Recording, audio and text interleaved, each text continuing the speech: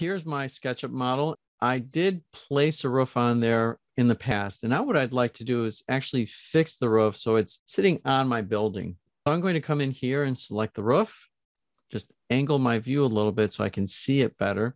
I'm going to type M, enter, and I'm going to move it from this corner straight down. And to make sure that it's going straight down, I'm going to use my up arrow, and that's going to constrain it to blue. I want it to line up to my walls, but as I hover over the wall here, it gets covered up by the roof. So what I need to do is pan down so that I can see my wall and then click on it like this. So panning down is one way to do that. Another way to do that is to select it again from the same position, and this time turn on X-ray mode. And I'll constrain it to the blue axis by using my up arrow. And now as I move my cursor, now it finds that endpoint. That takes care of it. And then I will go ahead and toggle X-ray off and then tap my space bar and click. That's the roof in place. I want to, first of all, switch back to my shaded with textures mode. So I have a masonry finish on there. And then what I'd like to do is I'd like to add some shingles to my roof. I'm going to come over here to my materials, and I'm going to look for my roofing, which is right there. I'm going to select some shingles, and I think I'll go with this one right here. So I'm going to click on that material and then click right here. It looks okay. I might change my mind. I might decide to go with this roofing shingle, asphalt, whichever one you pick is fine. But when I do this, it's applying the material to the entire group. And that's what I want most of the time. But this time, I would like to have the edge here of my soffit to be a different material. So what I'm going to do is tap my space bar, and then I'm going to double click the roof. Now it's isolated. And now I can go ahead and change the material on the faces that represent the soffit. I can go ahead and pick a different color. So I can go in here to my colors. Or better yet, I can go into my metals. Now let's see if there's a metal there. Maybe this metal rusted. I don't know. I always like to try these things out. So I'll click on it, and I'll start by simply selecting this face and then this one also. Tap my space bar, click off of my group, and this is the effect I get. And as I look at it, I'm not quite pleased with it. So what I'm going to do is actually come in over here. And I think I'd like to use the same color that I have on my door frame and window frame. I'm going to select the eyedropper, sample the paint, and I'm sampling this paint color right here. And then I'll go back to my space bar. And then I'm going to double click my roof again. And then I'll pick the material and then apply it to the faces. So I apply it to that face, to this one, and then I'll go around, applying it to that face, keep going around, and apply it there. And now I tap my space bar, click away from my group, and this is what I have.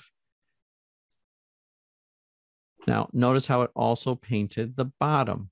And this is where I may want to change that.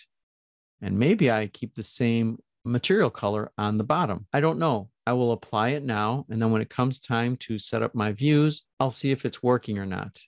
But as a placeholder right now, let me give this a double click and select the material, pick the underside, and then use my space bar to get my select tool back and then click off of it. So this is what I have for the roof. Now, what I'm putting together here is just an example of what you can do. You are embellishing as much as you want. I want to do a different kind of a roof here.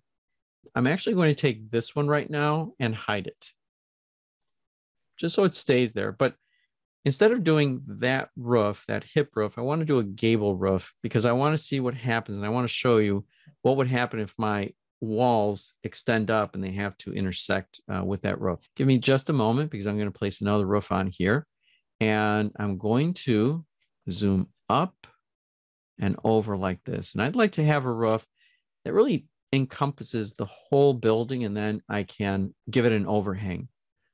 What I will try to do here is draw a rectangle from this corner all the way across, and I'd like to constrain it to blue. So I'm going to use my up arrow key like that. I want to see if it's possible to follow that line, but it doesn't. Well, it looks like it wants to follow it, but then it also wants to follow that one. And I guess what I'll have to do right now is either pick one or the other. So I'll tell you what, I'm just going to click right here. It's going to give me 1/2. And now what I'd like to do is find that corner or identify it. So I'm going to draw a line, and I'm going to take it from this end all the way over. That's where it's going to line up, which is great. So now I have that point, and I could have started there. So actually, let me do that here. I'll undo the line, undo the rectangle. So I'll draw a line again from this point over, and it looks like it wants to align there. So I'll take it, and then I'll tap the escape key. So now I can come back and draw a rectangle. Now it's from this endpoint all the way across to that one. And this is my roof. And what I'm going to do is give it a triple click and then right click it and make it a group right away. That way, when I go to edit, I can focus on just that roof. I'd like this roof to have an overhang. How much of an overhang? I'll check my AutoCAD drawing real quick. I still have AutoCAD open, and I'm going to check my elevations. I'm going to zoom in here, just do a quick distance check. And it was a 2-foot overhang. So I'll go back to my drawing, my SketchUp model that is, and I'm going to offset the roof out 2 feet. And then I'm going to click on my select tool. I'm going to click on this line one time and delete. Leaves me with the other line segments, and I'll triple click. See how it only selects the lines and nothing else, which is great. And then I tap the delete key, and I have the 2-foot overhang. I want to give my soffit a thickness, and that thickness is going to be 1 foot. And if I'm not sure, I'll go back to my AutoCAD drawing, and I'll check the distance again. 1 foot. So I'm going to type P, take this up, 1 foot, enter. Back to my select tool. And then I clicked off of it just to see what it's looking like. And this is what I get so far. I want a gable roof, which means that it's only going to have a slope on 2 sides. So let me go ahead and do that now. And I'll simply double click on my roof again. Zooming in here, I'm going to draw a line. So I type L. And then I want to pick it from the midpoint, and I want to take it all the way across to the midpoint there. Back to my select tool. And then what I'd like to do is take that line, I picked it, and then type M for move, and then pick it from this point and move it up and see how it's going to give me the effect that I want. But I'm not quite sure how high I need to go. Let me tap the escape key again, tap my space bar and click off of it. Going back to my AutoCAD drawing, I liked the slope on this roof. So all I'm going to do is run a distance check, or better than that, I'm going to click on measure, and I'm going to do a quick measure. And it tells me that the height there is approximately 5'4" and then some. Now, I'm not too concerned about getting that pitch right, only because it's going to take a little bit of extra time. But I do know that the roof has a height of about 5'4". So I'll use that number, and that'll bring me close enough to the pitch that I want. 5'4" going up. So I go back to my SketchUp model, select the roof, give it a double click. And now I pick the line and I type M, and I'll pick it from anywhere on the edge. I click on it. I want it to go straight up, so I constrain the blue axis. I use my up arrow key, and I'd like it to go up 5 feet 4 inches. I type that in and enter. And then I'll tap the space bar, click off of the roof, and this is what it's looking like. what I'd like to do is I'd like to give the soffit in the front here. I'm going to offset to get that finish that I want. I'm going to give my roof a double click again. And now I'm going to use the offset tool. And I'd like to offset this edge. And I'm going to bring it in, let's say 8 inches. So I'll type 8 and enter. Then I'm going to draw a line from here straight down. Let me angle this a little bit better so I can see what I'm doing. And then I'll draw a line from here straight down there. And then I'm going to type E and erase this segment. And now what I'd like to do is type P, take that surface and push it all the way back to the other side. And let me orbit. It's still pushing it, still pushing it. When I get to this side, I want it to be on the face and I click. And that's the kind of roof that I wanted to show you. I'm going to tap my space bar and then click away from the group. And now my building will have to come up to meet it. And I'll get there in just a moment. And I'm also noticing that I might want my soffit to come in a little bit more, and I'll fix that in a second too. As I look at it, it's really just the exterior walls that I need to bring up.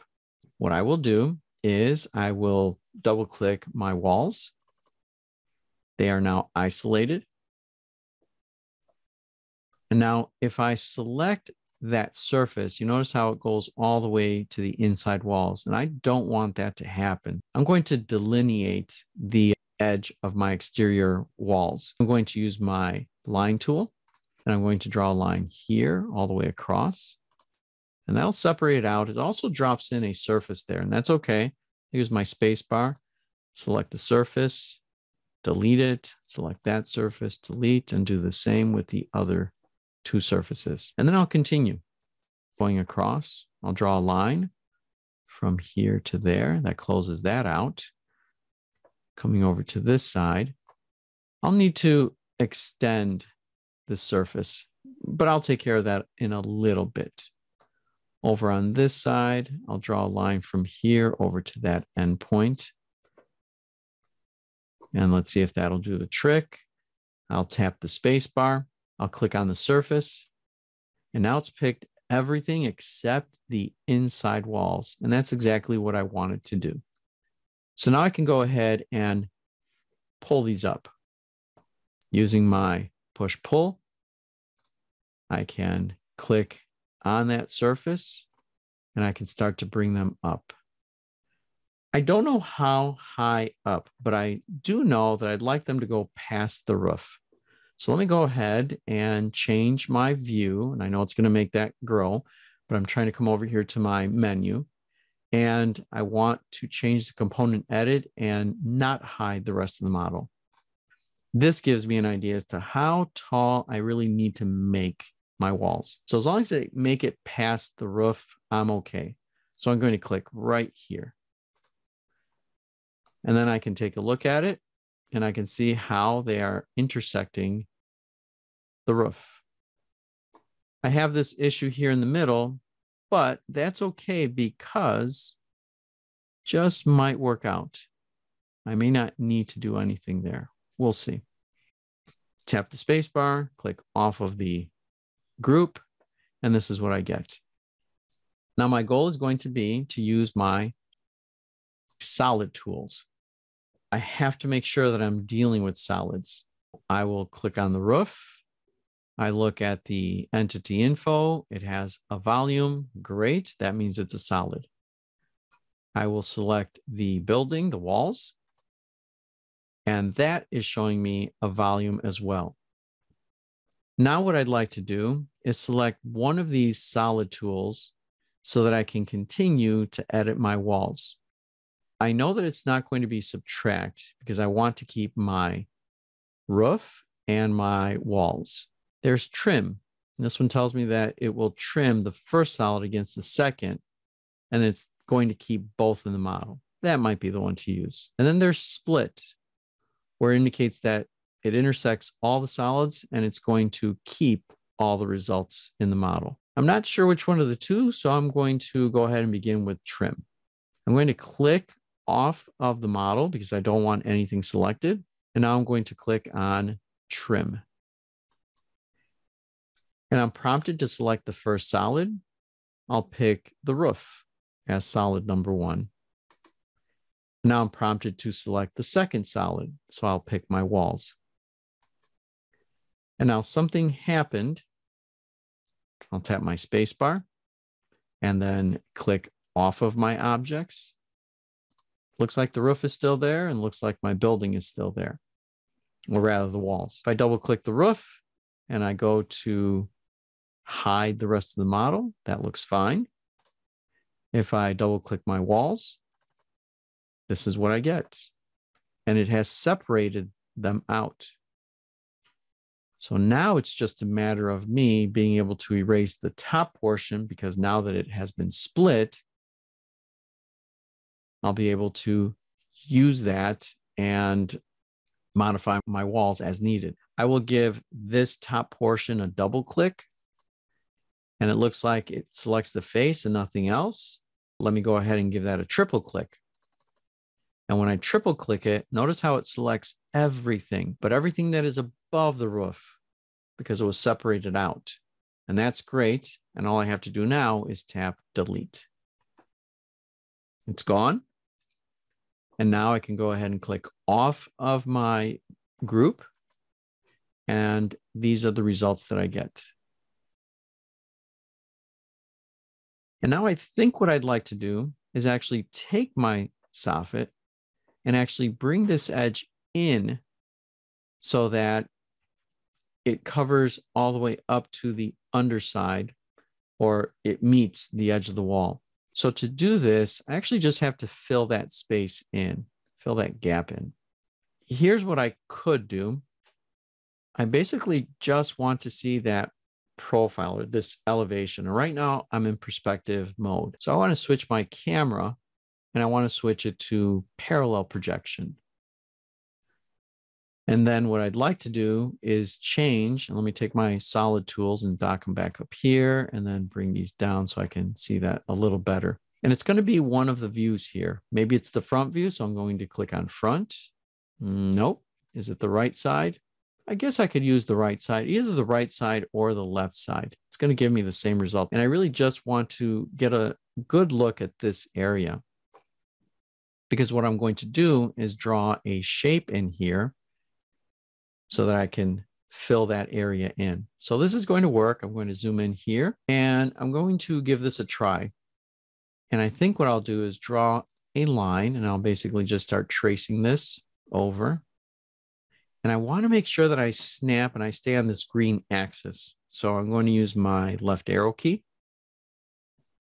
It tries to find that endpoint and it doesn't. So as long as I move my cursor a bit more, when it finds that line, it looks like it can intersect it. But notice how it was intersecting on the outside. I don't want that. Maybe if I move it down here, it'll intersect. And it looks like that would work. So I'll click on it. Bring it up here. I'd like to make sure that it constrains to the blue axis. So I'll use my up arrow key. And notice how anywhere along that edge, it's going to align to it. So I'm going to click. So I've got 2 lines drawn. Now I'm going to draw this line. Hope it's still in the same plane. I don't know if it is. I'm going to find out soon enough. So I'll draw that line and then one more here. And sure enough, it looks like it gave me that shape that I wanted. I just had to be really careful with that. I'll switch my camera back to perspective. And it changed. Now I just have to zoom out and really, really zoom out. And I need to see where I created that. And there's the shape. So what I'm going to do now is type P, push pull this from this end all the way to the back end. Right there. And I'll zoom in a little bit more and make sure that it snaps to that endpoint. And I've got the shape that I wanted. And then I'm going to tap my space bar, triple click, right click, make that group. Now, what I'd like to do is have that same shape on the opposite side. So I'm going to copy it. So I type M, I pick this point, take it over, all the way over here, keep it constrained to that green axis like that, tap the control key so it makes a copy, and then click. And now I will go to my scale tool. And this one, I have to make sure I pick the right scale point. This point right here should work out. If I click on it, it'll take it this way or it'll take it in the other direction. I'd like to go in the opposite direction, -1. That way it gives me the mirror image. So I type -1 and enter. And now I'm going to move it into place. So I will type M, move it from that corner over to this endpoint. Okay. Now I want this to look as if it's one single solid. I'll take my views, move those tools back up, and I'll bring my solids back down so I can see what I'm doing. And I'm going to select this one that says outer shell. It will combine all of the selected solids into one single solid. And then it's going to remove the interior entities. So I'll click on that one. Notice how it is indicating to select the second solid. And that's because I still had this one selected. I don't want to get confused. I'm going to tap the escape key, escape again. I'm going to tap my space bar, click off of my model and start all over, just to make sure that I get this done right. Outer shell, select the first solid. I'll pick this one. Second solid, that one. And notice how it cleans up that corner, that edge. It becomes one single solid. And I'll do the same thing over here. Looks like I'm still in that mode. So I can try to pick this as my second solid instead of starting all over. And it took it. So that's great. I'm all set. So that's how I would put in that type of a roof. And then I will go ahead and tap the space bar and click off of my solid and continue. Let me move this back up. As I look at my model, if I go inside the model, and I'll try to do that through one of the windows here, just to practice navigating. I can zoom, zoom, zoom in and force the issue, go through the glass, and I am now in that space, and I can orbit, and I have to be real careful to stay inside. It's going to be entirely up to you. What would you like to do? No, I went too far. Let me zoom back in. There we go. What would you like to do? Would you like to keep that ceiling vaulted like that, or would you like to put in a flat ceiling? These are choices that you can make. And by the way, now that I am inside of the building, I can use some other navigation tools. So if I come over here to my large tool set, I can click on the footprints here, the shoe prints, and I can walk with the camera. So if I click on that, I can go ahead and simply click and drag. So I'm going to click one time here and then hold that mouse key down and then move my cursor up slowly, and I begin to move within the space. And by the way, I just released the mouse. If I click and drag down, I'm moving back.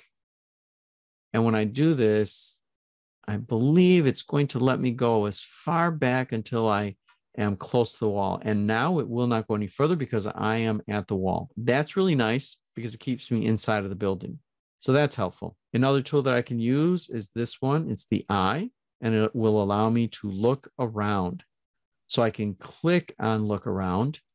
And when I do that, first of all, before I even start looking around, it tells me that the eye height is approximately 5'4". So that's a good height. But if I wanted to change that, all I have to do is just type in a different value. I could say 6 feet and enter. And when I do that, notice how it moves me up so that I am at a 6-foot eye level. And now I can take this eye and I can click and drag it to look around my space.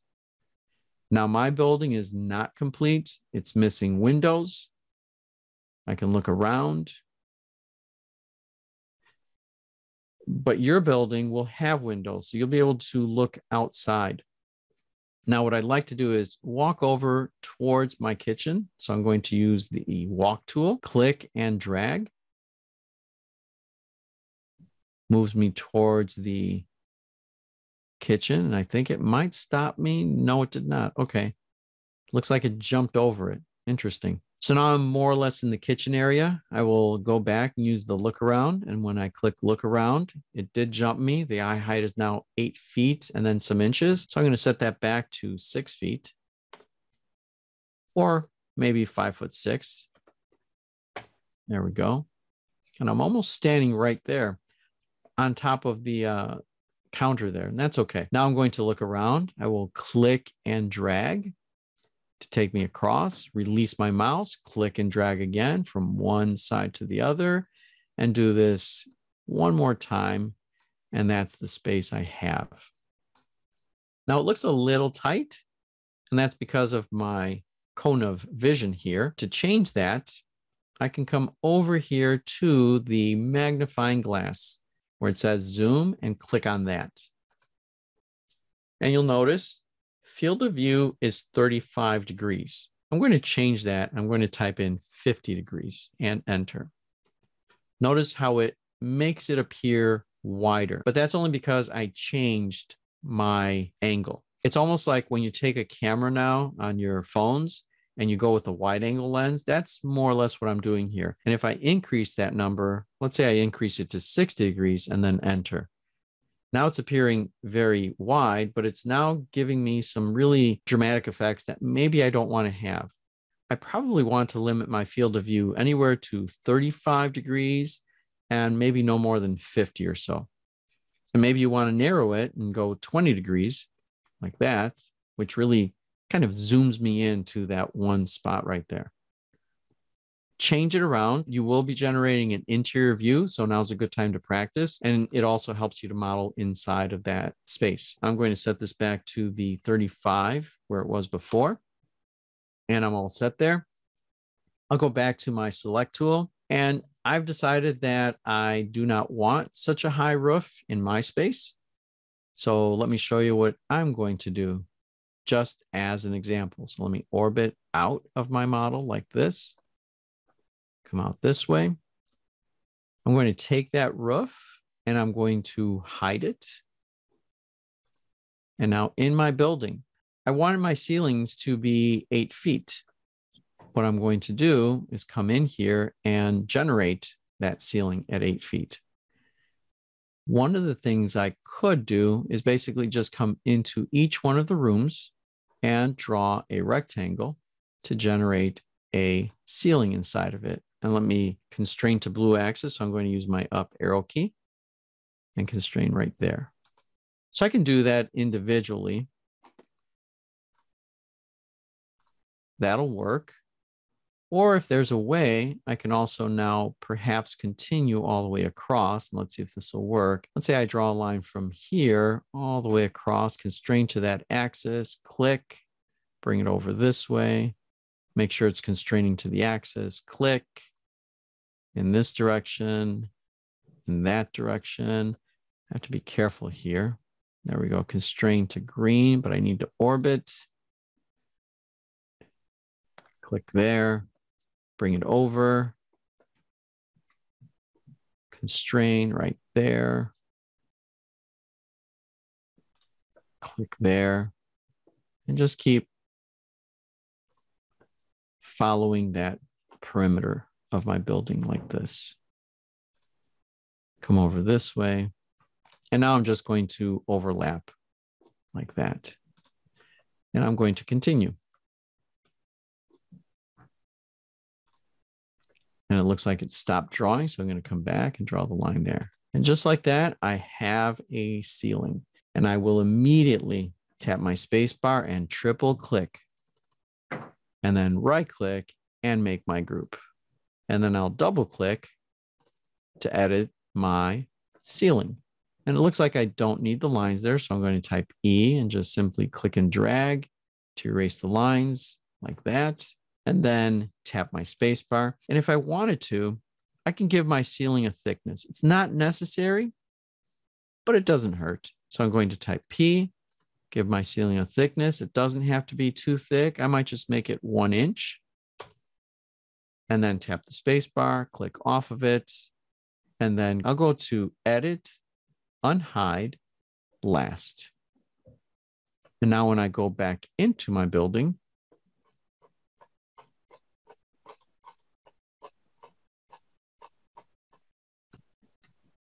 like this, and I'm trying to orbit. And what I should be doing is clicking on the eye, setting my eye height at 5'6" or any value that I want, and then look around. So now I have that flat ceiling. Back to my select tool. And then the last thing I want to do is start to put in some floor finishes here. I'll go ahead and double click on this floor like that, and it isolates the floor. I think what I'd like to do is just start to break it apart. And in order to do that, I really do need to see my wall. So let's see if I can do this. If I go to View, Component Edit, and not hide the rest of the model, well, now the roof is in the way. So let me try something here. I will click off of my base, and I'll take the roof, and I guess I'll hide it again. I'll take my ceiling, I'll hide that too. And this is what I'm left with. I'll take that AutoCAD drawing. I'll go ahead, right click and hide that as well. Now I should be able to double click on my base. And this is better. And now what I can go ahead and do is remind myself that the walls are not part of my group. So I'll just go ahead and draw a line, let's say from here over there, bring it across this way, take it over that way, get into that corner if I can, click on it over here and then over there. Now that should have made a separate surface. And if I tap my space bar and click on it, there we go. It has been separated out. And let's say here I'd like to go with a wood floor. I go ahead and look for my materials. There's wood. I'd like to go with this type of a wood floor. Click on it, and I'm all set. Tap my space bar, click off of it, and I'm on my way.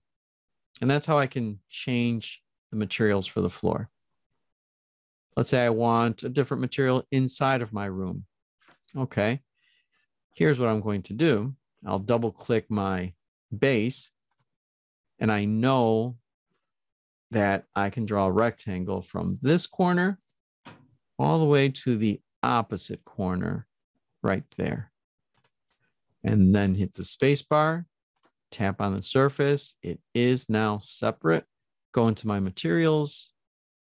There's some synthetic surfaces. Do I have carpeting? Is there carpeting anywhere? I've got patterns. Would this work? Not necessarily. Oh, there it is, carpet and fabric. So maybe this carpet, and then click on it. That might work. I can come back and check it later. But let me show you what I just did though, if I can isolate this surface. Let me go to View, Component Edit, and hide the rest of the model. So that's all that's happened so far. So basically, if I draw a rectangle on this surface, I'm actually separating that surface from the other ones. But I don't want to do that, so let me edit undo. This is how I was able to create the other surfaces.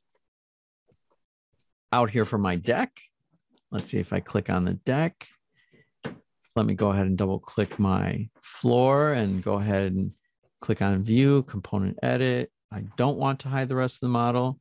I'll just draw a line from here over, and then that way and that way. Tap my space bar, that's a separate surface. I'll go over here to my materials, and maybe here I want to pick wood material. If there's something that resembles maybe a wood deck, let's try that one. Maybe that will work. I'm just trying some different things is all. And then of course I'll bring my roof back and hide the last item. And then I would have to add a material to the roof. And this is how I can continue to add to my model. Feel free to embellish any way that you want. You can go to the warehouse if you'd like to find some furniture to add to the model, put it in place. Maybe there's some outdoor furniture. And then once I've made these changes, I can go ahead and save them. And then I'll click on File, and I'd like to open my 3D site. So I need to go to that folder. I open up the site. I can go ahead and select the model. It's considered a component. So I can right-click it and reload. And I look for my updated version. I select it and I click open. Give it a moment. It updates. And then I can click off of it and I can continue to edit my site. And this is what I meant about showing some buildings in the background. If I'm standing here looking at my building, I can see some buildings back there. That was the reason for that in my AutoCAD drawing. So let me just show you the AutoCAD drawing real quick. That's what I was aiming for, to show some buildings in the background. Embellish it any way that you'd like. It helps to put in these conceptual masses. It's like adding entourage, like putting the trees and the people. And it helps to give your building a sense of scale. And continue to add to your model. And then we will generate some views and continue with the model itself.